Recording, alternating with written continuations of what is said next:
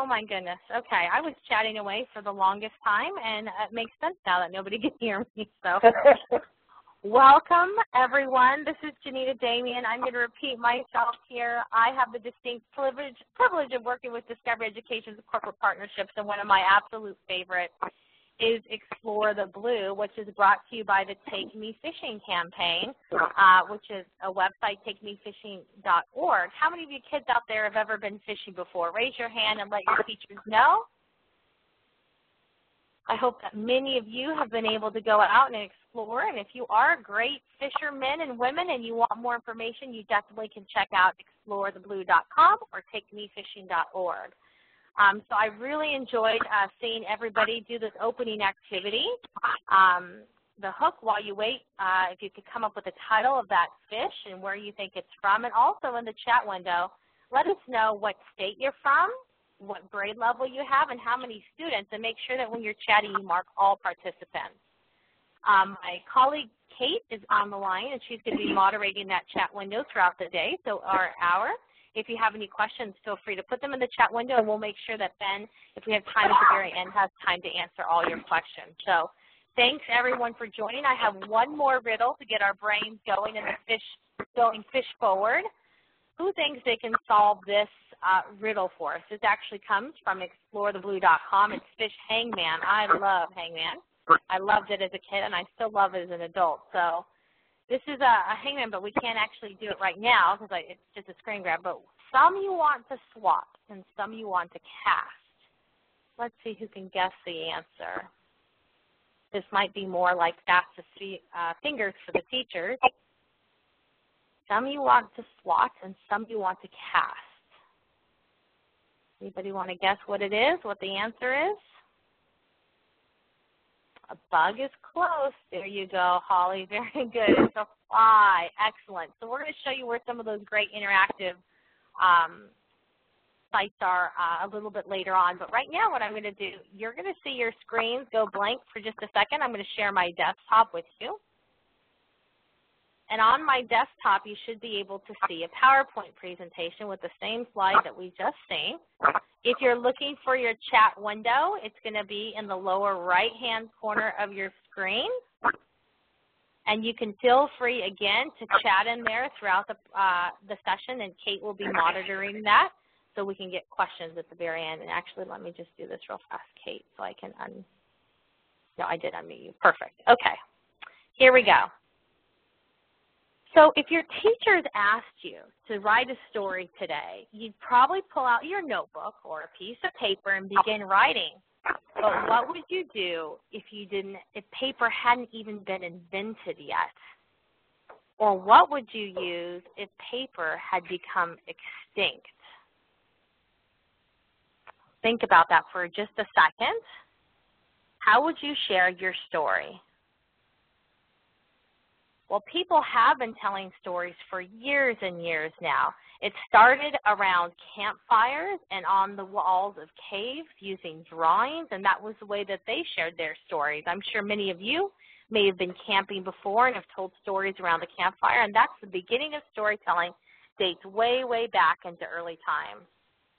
And then we had the creation of writing utensils, and everybody on the chat window now and out there across the nation has used probably pens and pencils, and maybe even some of you have even tried to use a feather before that's dipped in ink. So writing has changed a lot over the years, and of course today, in today's time, many of us are typing our stories onto computers.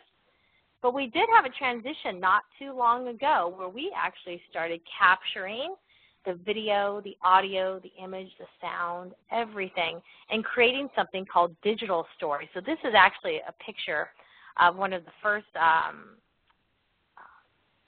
video cameras. And now many of you actually probably have video cameras at your house, maybe in your parents' pockets, maybe in some of yours that actually smartphones that can actually capture video and images to help you write your own story. But no matter what time period, or where you're at, stories always contain certain elements. And I'm sure many of you have talked about characters. For just a moment, turn to your neighbor and share, what's your favorite character of all time in any book or any movie?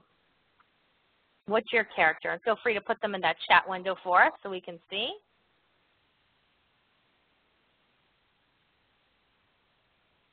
Eeyore. I love Eeyore. Curious George. That's a favorite one in my house, too. Excellent.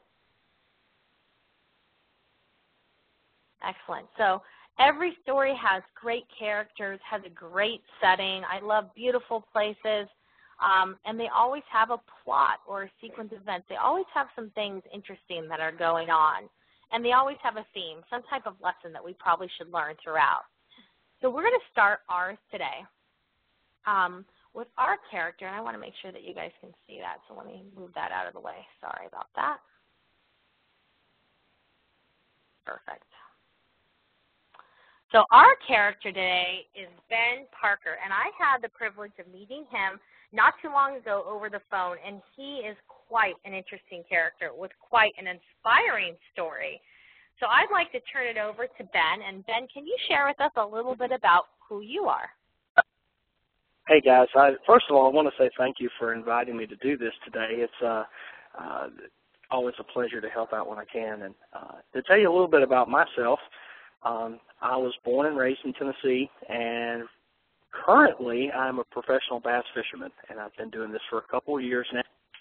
And I decided to quit my former career and devote all my time to fishing and teaching lessons about fishing, and that's led into many different aspects of my career now. And I currently live on Kentucky Lake, which is actually in Tennessee. It's just a couple hours west of Nashville, Tennessee, and I'm sure everyone's heard of Nashville before. It's a great place to live.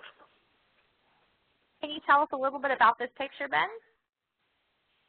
The picture we're looking at now is a tournament that a good friend of mine, Chuck Murray from North Carolina, and I fished in a couple, it's been 2 or 3 years ago. This was the Triton Owners Tournament. So if you were running a Triton boat at the time, you can sign up and fish this tournament, and it's absolutely a huge tournament that they have every year here at Kentucky Lake.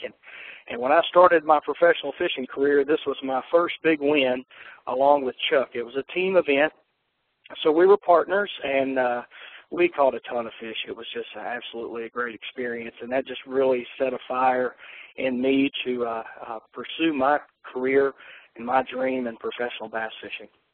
Mm-hmm. How much did that fish weigh, Ben, that you have in your hands?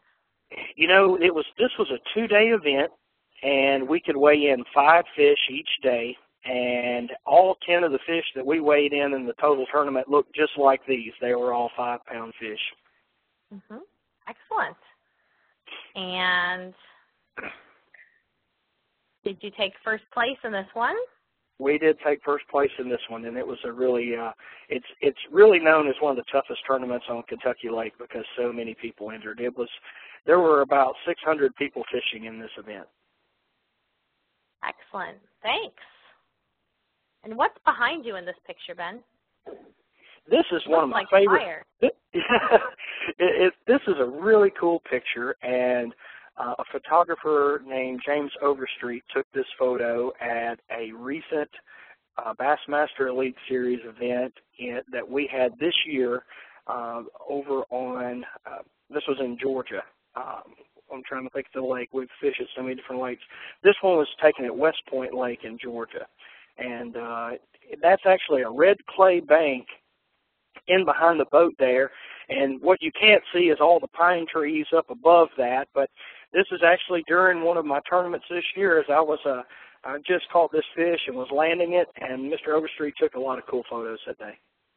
Excellent. Thank you. Well, every story has a beginning. We've all heard the once upon a time story. So, Ben, can you tell us a little bit about your beginnings, where you grew up? I grew up in Tennessee, up in the northwest corner, just along the Mississippi River. And where I grew up was way out in the country, and the lake there, which you'll see on this map, in the very northwest corner, just a little bit left of the arrow there, a place called Reelfoot Lake.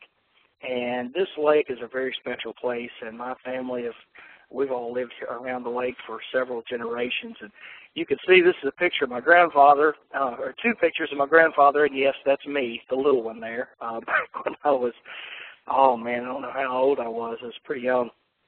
But my grandfather spent a lot of time with me on the lake, as well as my father, and I have a younger brother. And, that's where we grew up, and we learned how to enjoy the outdoors and spend time on the water and have fun and go fishing and, spend time with our family. It was a great, upbringing. Excellent. So tell us a little bit more about Reelfoot State Park and the lake where you spent a lot of your time. Reelfoot Lake has an incredible history.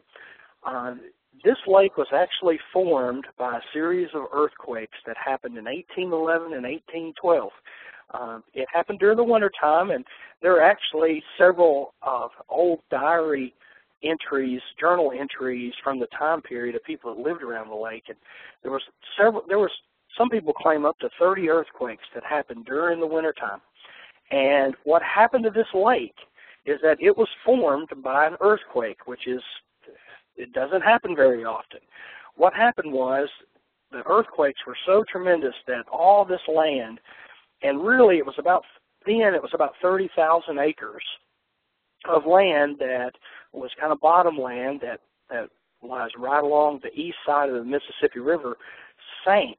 And the Mississippi River actually backfilled this area, and then a subsequent earthquake sealed it and formed the lake, which Reelfoot Lake right now, water, this area you see on the map here is about 16,000 acres, and that's the lake today.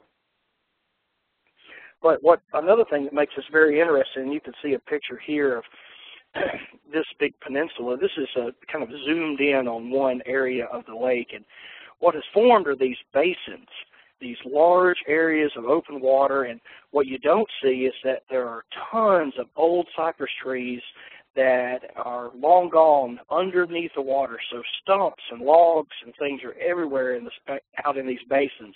It makes it really great for fishing.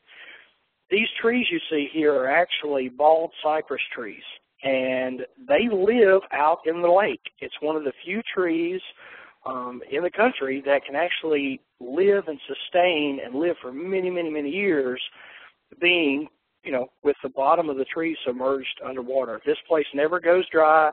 They always have water on these trees.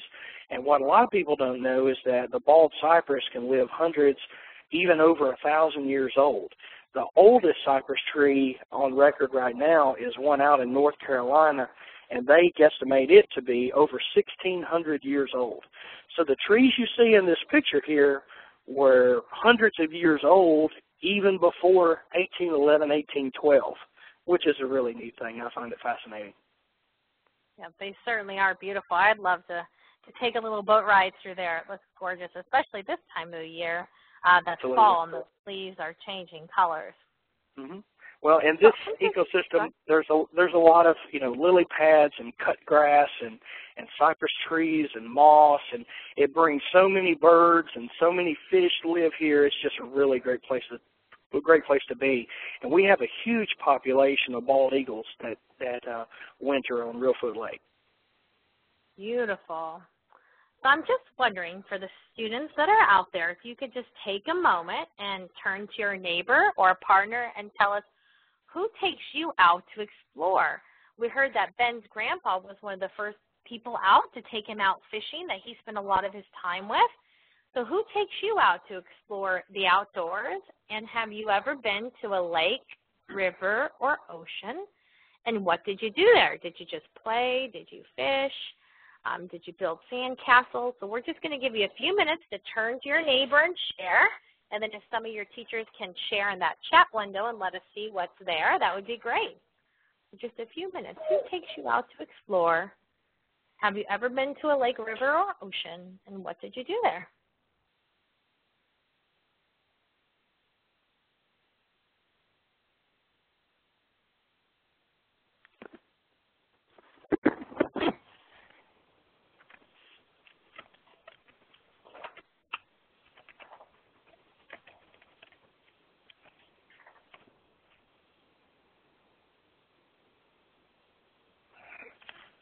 Excellent work.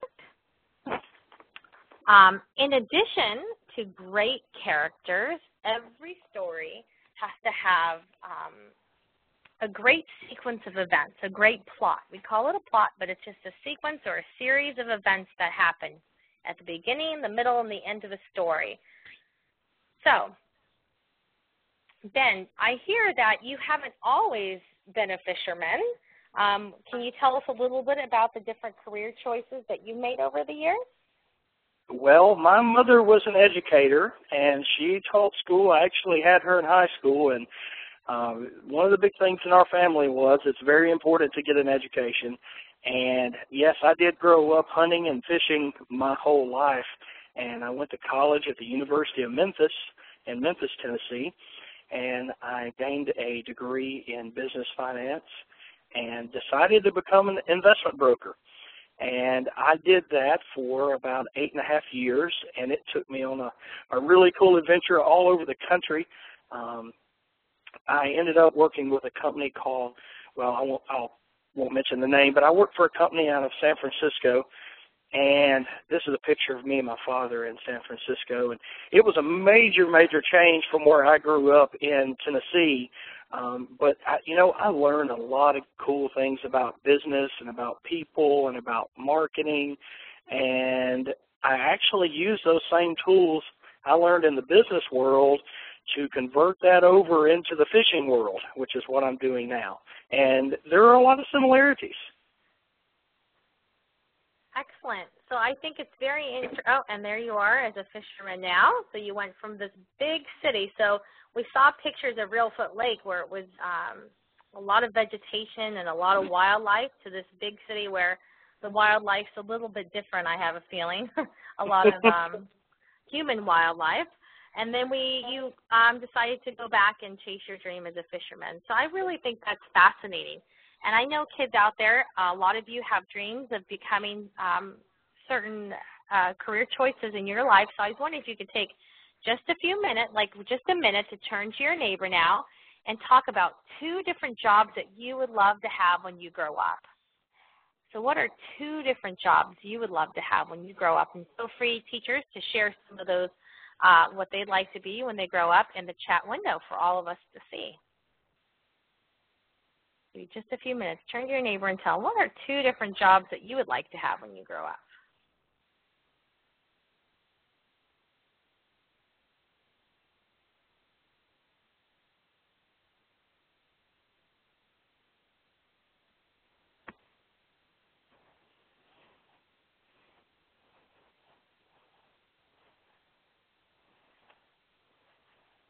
Excellent. Thank you, kids. So I know, Ben, you just mentioned that you learned some valuable things from being a stockbroker that help you in your career as a fisherman. Can you talk specifically about some of those things? Yeah, one of the best things is actually marketing. And that's basically where you're trying to sell yourself and you're trying to meet as many people as you can. And, in the business world, I would try to make as many contacts as I could and try to help as many people as I could. And when I converted over to fishing, that business model that I learned in my early career, I've just converted it over. So I'm doing things now like television shows. I've been on the news several times. I'm filming a television show about fishing next week on Bass Fishing University. And I've also made my first DVD this year, which is Bass Under Glass. And what I'm doing is I'm actually teaching people how to use their electronics on their boats so that they can see fish on their electronics and they know where to go fishing and they know how to find them. So all of these things are really intertwined in a business sense, from marketing and sales and doing what you have to do to make a living. Can you tell us a little bit about this picture? Yeah, from time to time I love to volunteer. I actually volunteered for I'm a member of my local bass club. It's called the Reelfoot Lake Bass Club. And we actually have a kids club. So we have about 20 children that are, junior high school age. And I volunteered a while back as a boat captain in one of our kids club tournaments. And these 2 guys right here are just great fishermen. This is we call these 5 fish, and we won first place, and we caught the biggest fish of the tournament, or I should say the kids did.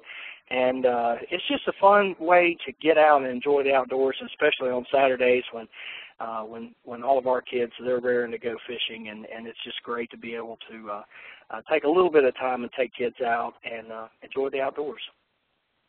Excellent. Well, so speaking of outdoors, Ben, another very, very important part of stories is a setting, and the setting is where a story takes place. And it seems like you've had the opportunity to travel all around this nation and even in other countries to go fishing.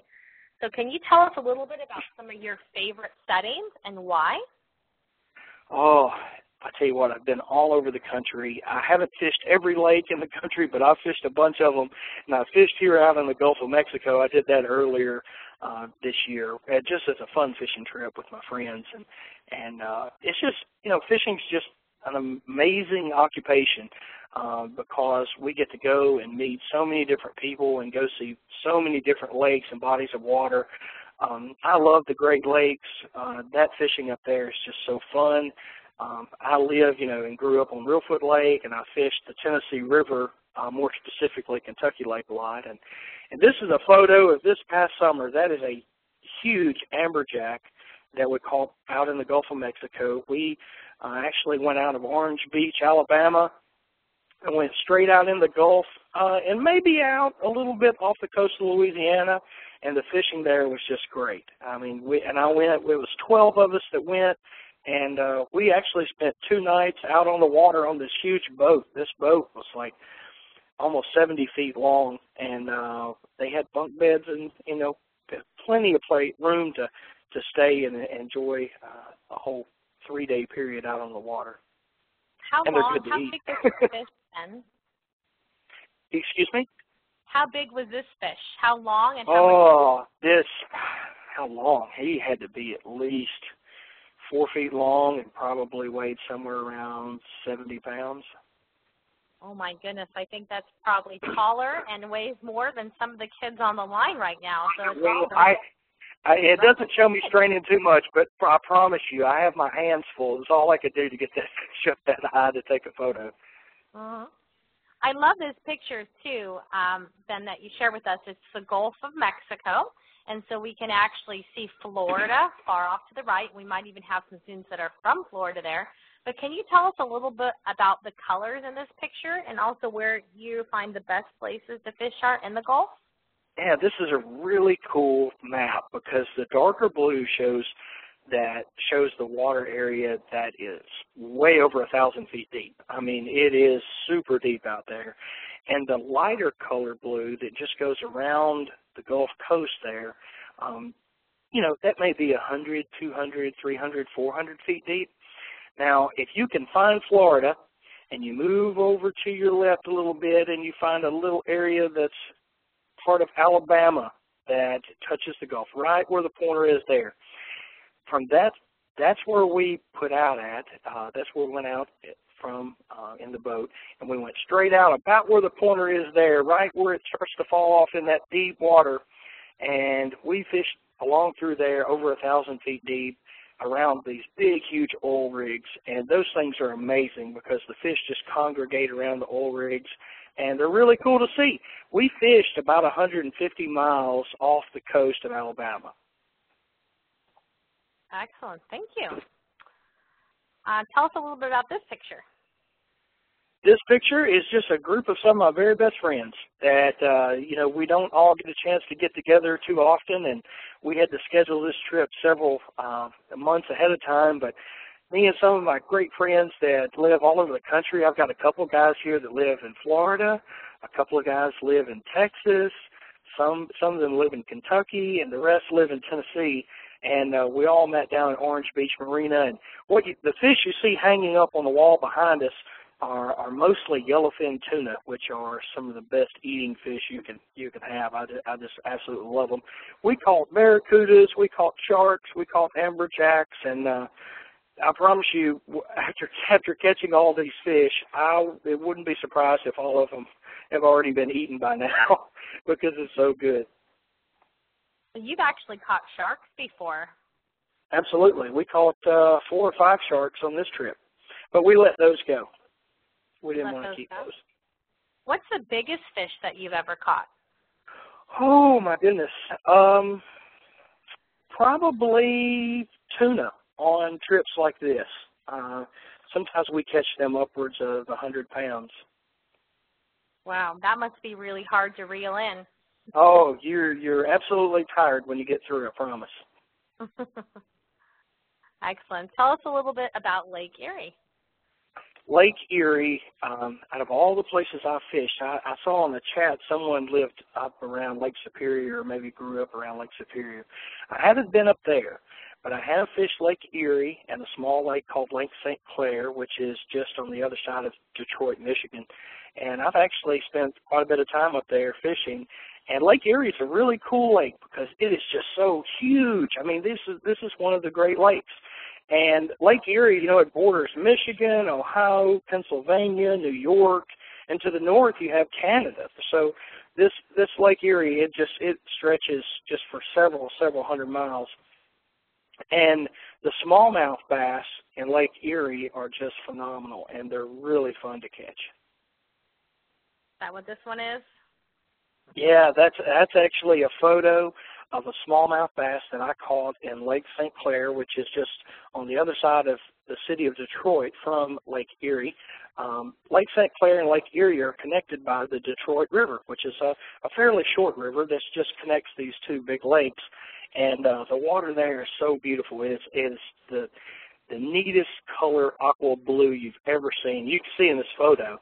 And this was a photo of a smallmouth bass that I caught that day, and just wanted to take a quick picture of it before I let it go. I love this. Is probably my favorite photo of all the ones. Tell us a little bit about here. You look pretty victorious. Oh my goodness, this is what I did not know I was about to get into.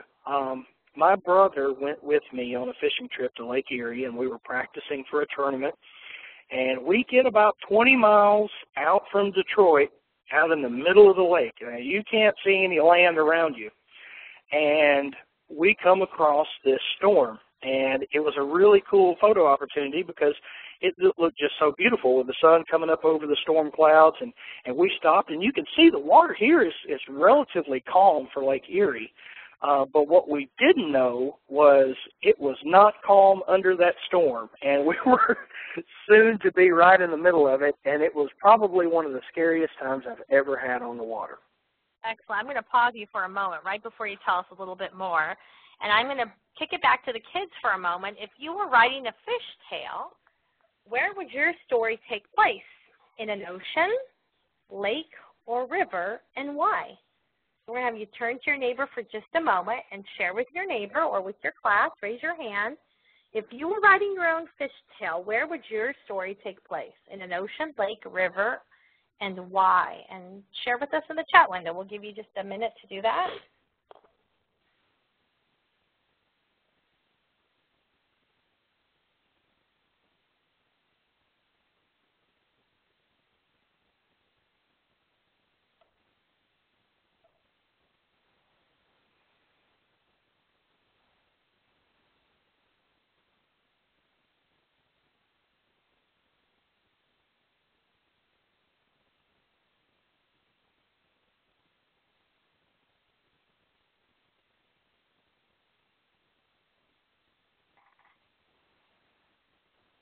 Well, thanks for sharing with us. Ben, another really important part of any story and part of that plot sequence is a conflict, some type of problem that you've overcome, and you've just given us a little foreshadowing, a little bit of insight, because so far all your pictures seem like they're sunny days and great days to be on the lake or the river or out in the ocean. So can you talk to us a little bit more about some scary times that you've had? Or challenges you've had to overcome? I can. One day on Lake Erie, I went out and waves. This is not my boat, but there were waves just like this.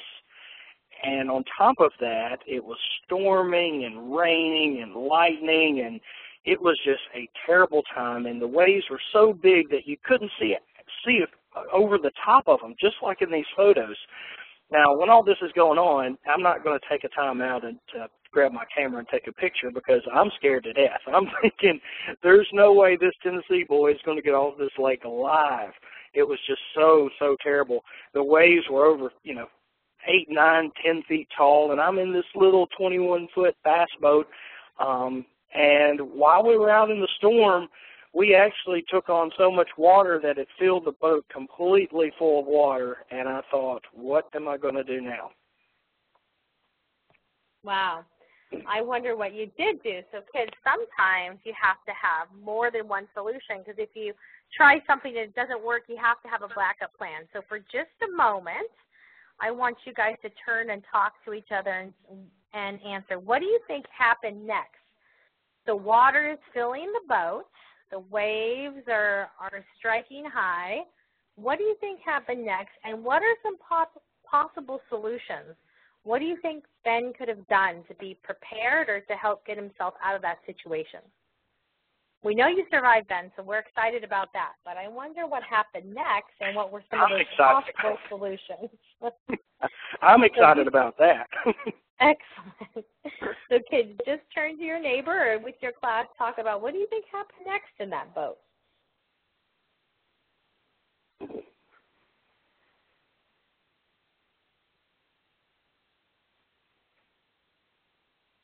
Share with us in the chat window some things that you think Ben could have done or what you think happened next or some possible solutions.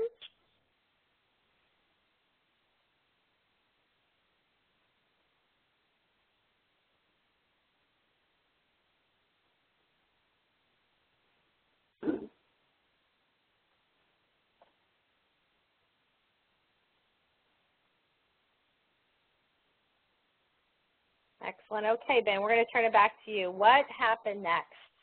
I tell you, fortunately, before I went out on the water, I did see the weather forecast, and I cut it too close. That was my mistake. I thought I could beat the storm, but I didn't.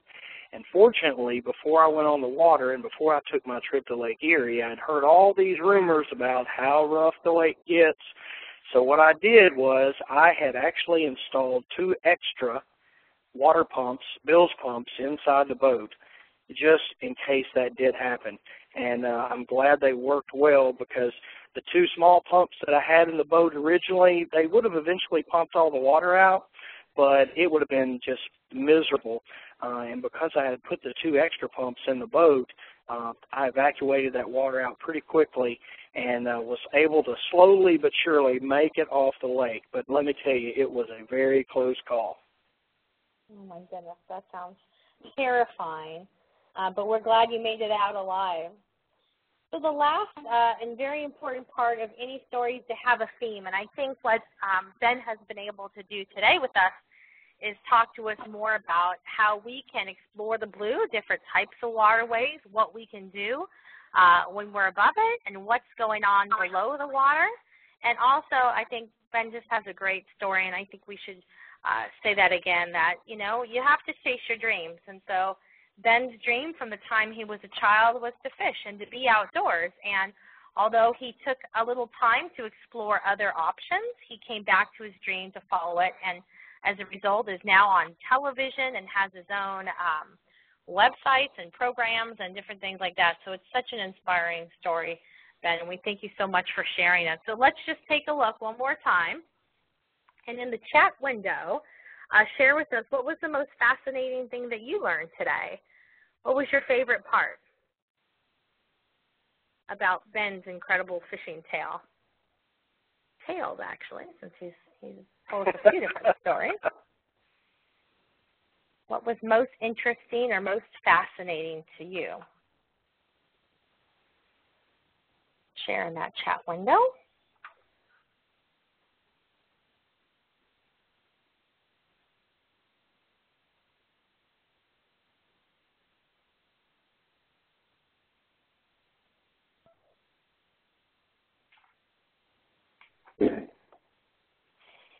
Excellent. And Janita, if you don't mind, I'm going to post my website address on there if they want to check out more about what I do. That would be perfect. Now, how many of you would like to go fishing with Ben? Raise your hand if you think it would be so much fun to go fishing with Ben right now. I have a feeling there are a lot of virtual hands being raised across the nation. So I thought it would be fun if we took a little fishing expedition all together so we can all, no matter where you're at, go fishing right now with Ben. So we're going to play a little game. I'm sure you kids love to play games. So I thought it'd be fun to do one online with people from all across the nation. And the game that we're going to play is called Thrill of the Catch. And it can be found on the Explore the Blue website. It's exploretheblue.com. And I'm going to have my friend Kate type that in the chat window real fast, but I need you to pay very close attention. So I need all the kids to sit up nice and straight and put your hands in your lap. And I'm going to give you some very specific instructions so that we can see who could win the game, okay? So the game is called Thrill of the Catch. And when you go to exploretheblue.com, teachers, in just a moment, when you click on Thrill of the Catch, you're going to click Go Fishing. So we're going to go fishing together. Now, the first thing that you're going to be able to do when you launch the game, boys and girls, is pick where you want to fish. Pick what waterway do you want to fish. So since we have the expert on the line, Ben, can you talk to us a little bit about why would we want to choose inlet, shoreline shallows, weed beds, or open water? Can you give us some advantages to each? Oh, I tell you, sometimes it depends on the time of year, and sometimes it depends on oxygen levels in the water. To talk a little bit about each one, if you're fishing in an inlet, you see there where there's a small river coming into the body of water. If I was going to this lake for the first time, I would take a look at that area because it looks like there might be some really fresh, moving water coming into the inlet, and a lot of times fish love that. They love that moving water. It's full of oxygen. It's full of bait. It's just a really cool place to try to catch fish. If you go over to shoreline shallows, that to me looks like a place I'd want to spend some time maybe in the spring when the fish are spawning, or in the fall when the water temperature is starting to cool down. You'll find a lot of bait fish around there, which is going to attract larger fish. In open water, actually I'm going to skip over weed beds. In open water, to me that's more of a place we want to go in the hot summertime when there's a lot of deep, really good clear water, and the fish can get a break from the hot sun and actually go down deeper in the water column and hide. So if it was hot summertime, that's where I'd want to go. Weed beds, so that could be good probably any time of the year.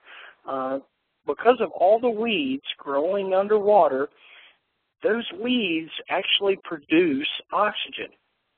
And I know that anytime I go to a lake that has a lot of weeds or underwater grass, whether it's coontail moss or hydrilla, those are places where a lot of little bait fish are going to live because there's a lot of little hiding places all in that grass.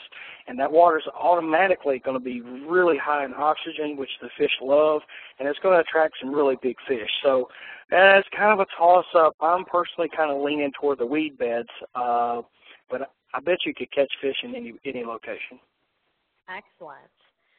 So once you've picked so when you get on that website, Teachers and Students, you have to select either the inlet, the shoreline shallows, the weed beds, or the open water. And once you do that, a screen like this is going to appear, and the fish are going to come up to your line. You can see right there that I just hooked the fish. In order to pull this fish up to the boat to see how much he weighs, you have to click where it says click here multiple times over and over and over and over and over and over and over and over and over again until it gets all the way up to the boat. If you are able to successfully capture that fish, what's going to happen is it's going to tell you the fish name. I caught Mrs. Cleopatra Bubbles. The weight, so Mrs. Cleopatra Bubbles weighed 1.6 pounds, was 1 foot and 2 inches long, was only 1 day old, and was created by Captain John. So you're going to, and it's a large mouth bass. So, Ben, did I do okay? Is that a pretty good size for a large mouth bass, or should I have waited a little? Should I throw this one back? I would throw it back. We want it to get about 4 or 5 pounds before we keep it. Okay, perfect. And I want the kids to know, too, teachers, that sometimes after you catch multiple fish, notice the difference between like the age and the weight, because sometimes the older it is, the more it weighs, but sometimes older fish don't weigh very much. So pay attention to that. And then the only other thing that you can do is in the lower right-hand corner when you're logged in, you're going to see a picture of a recycling bin. And if you're playing at home and you see trash floating around, you can actually recycle it. But the main thing I want you to do is click that tackle box. And in that tackle box, you're going to have the option to change bait. So you might decide that a different type of bait is more appropriate or might catch a bigger fish. So for just a moment, since we do have the expert available to us, Ben, can you tell us a little bit about what types of bait we might want to use to catch the biggest fish? Oh, the biggest fish. If you went purely on size, I'm not sure if they have catfish on the game, but if they did, night crawlers would probably be one of the best things you could use. Night crawlers catch so many different fish, from bluegill to catfish. If you go over to the right, where it shows a small jig there, that's used to imitate a small bait fish or a small minnow. And a lot of times on live bait or using a jig like this, you're going to catch more like crappies, say, for example. The same thing goes for using minnows. If you use a live minnow, that'll catch just about anything. If you go down to the cut bait, the cut bait is primarily used for catfish. Other fish might eat that, but the big old catfish, they're going to eat the cut bait. A spinner, again, this is going to mimic a live minnow, but it's going to be fished totally different, where you cast it out and just reel it in. Spinner, they'll catch anything from bass to crappie. And we've got a grub over here on the side too. That's one of my favorite things, to try to catch smallmouth bass. Again, that mimics a live fish, and if fished properly, you're liable to catch just about anything. Excellent. So are you guys ready to go fishing? So I'm going to have my friend Kate paste in the chat window the Explore the Blue website, exploretheblue.com. When you get to that home page, click Thrill the Catch, then select Go Fishing, select your waterway, select your bait, and go fishing. And we're just going to give you about 1 or 2 minutes to do that, so you're going to have to move a little bit fast. But in the chat window, make sure that you share with us the name, the weight, the length, and the age of your fish. So let's see which class across the nation can catch the biggest one, okay? So in the chat window, let us know your biggest catch. Include the name, the weight, length, and the age. And you're going to go to exploretheblue.com. There's that website. And once you get there in the center section, click Thrill the Catch. So we'll give you just a few minutes to get going on that.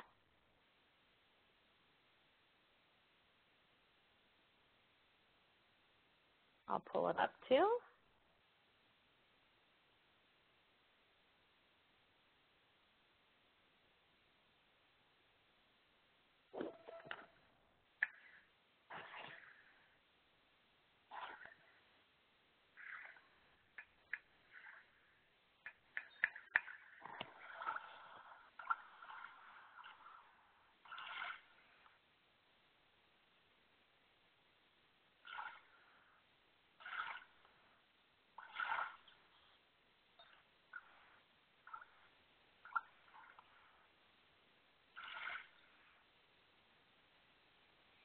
And I'll tell you one other thing, Janita. If you're excited about fishing, feel free to look me up on Facebook.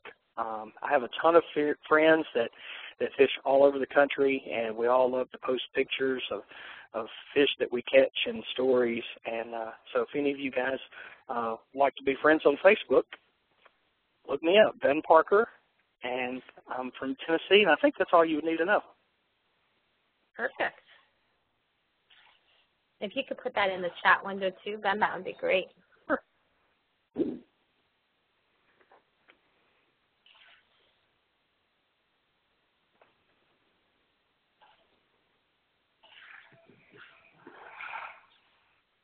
The sound effects alone here are going to make me want to go out on the water.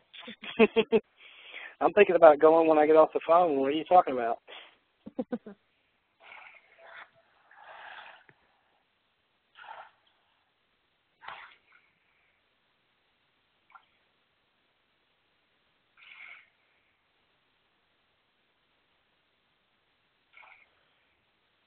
And check that chat window and see if anybody's caught anything yet.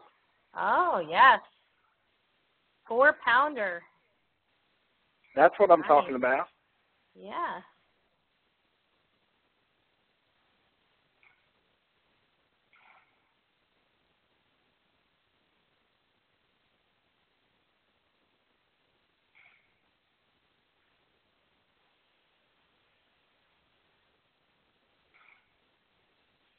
I actually took a good friend of mine and his 8-year-old son, Stone, fishing Sunday afternoon, and I posted a really cool picture of a stone and a big largemouth bass he caught Sunday afternoon on Kentucky Lake. It was a really cool afternoon.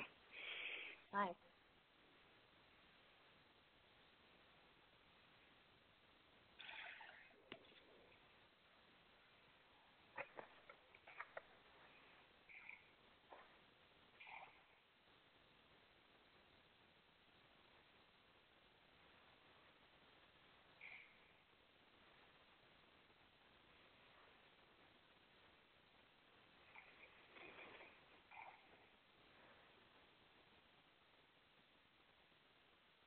I'll give you about 1 more minute. So if you've caught another fish or if you've caught a fish, please put in the chat window and let us know.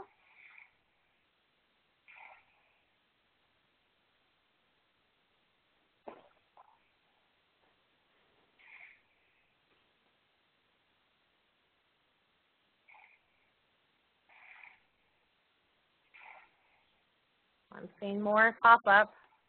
Shorty small head Michael, 3.8 pounds.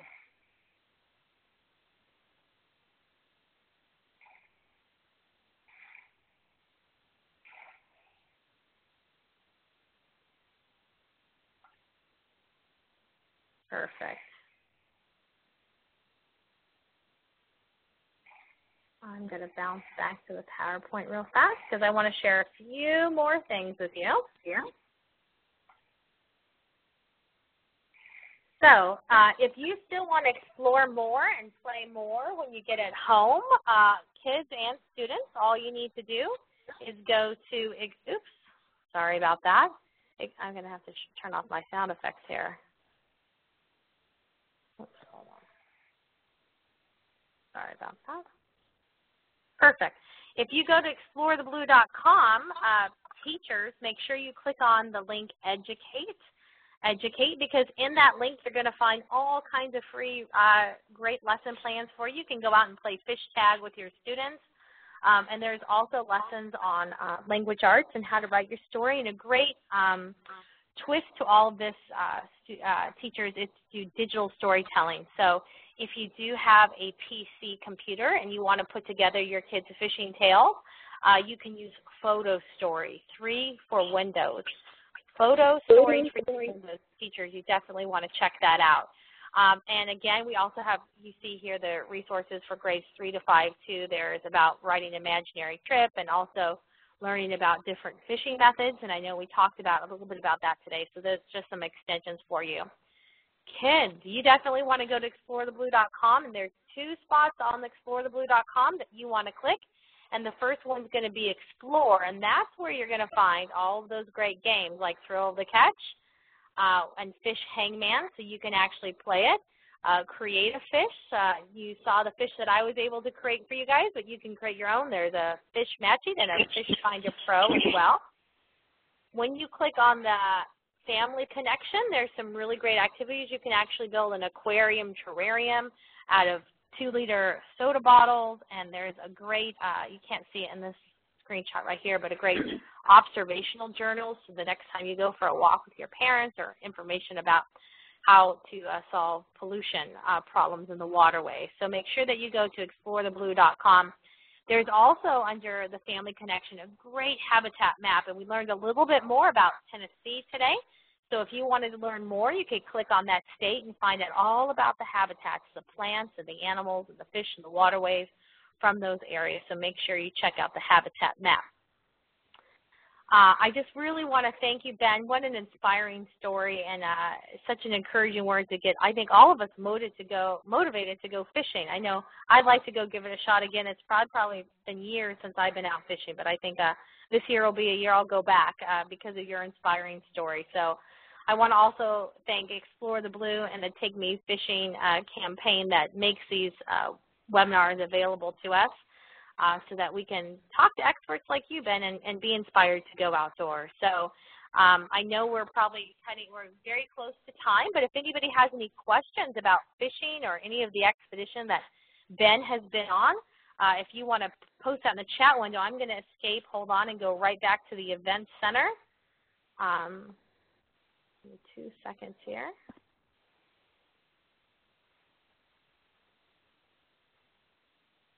Perfect. So in that chat window now, if you have any questions for Ben, we can share them, and he can answer some of them. Congratulations to Miss Hughes' class. They caught a 4.2 pound. That's pretty big. Excellent. Any questions you might have for Mr. Parker? And if not, we thank you for coming, and we encourage you to join us for other webinars in the future.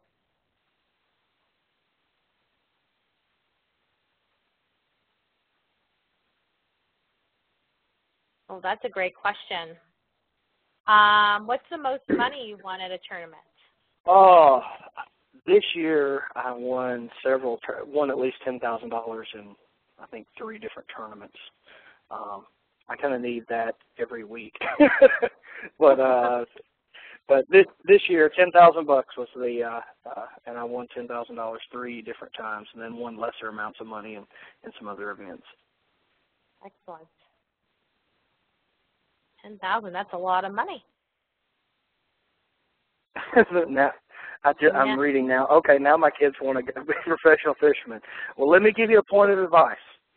If you don't get an education, then you're not going to be able to do it, because getting a good education gives you plans and gives you backup plans. I wanted to be a professional fisherman, but I didn't have the money and the resources just to do it. So I had to get a good education and go out and get into business and make some money and make the transition over. And the good thing is if I ever decide to stop fishing, then I have something to fall back on. So it's just a way of protecting yourself. I think that's very true. It's always good to have Plan B. That's right. Excellent. Well, thank you so much, everybody, for joining us. I'm going to stop the recording now, but you'll receive an email within a week with the archive and also a link for a certificate. Thanks for joining us. And we'll stay on for just a few more minutes if you have any additional questions.